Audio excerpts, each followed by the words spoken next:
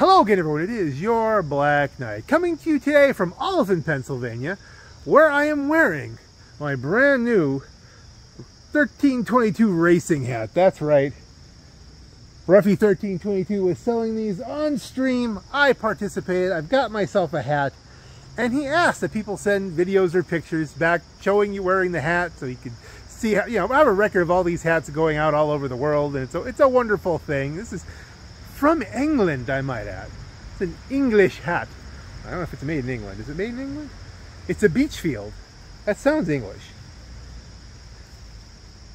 Does it say, Actually, the website implies France.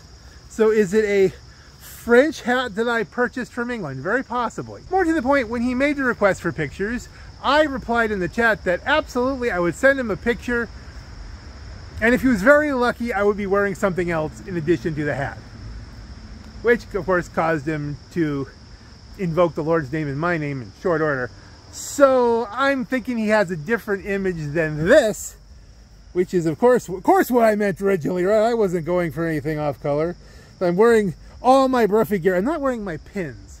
My pins are on my guitar strap. But I mean, there you go. We got the whole G-Fred thing going here. I've got the G-Fred shirt, 1322 hat. I am ready for gaming or anything else. I'm ready for life. Not much else to say here other than thanks, Brough, for all the years of entertainment and for cool looking merch.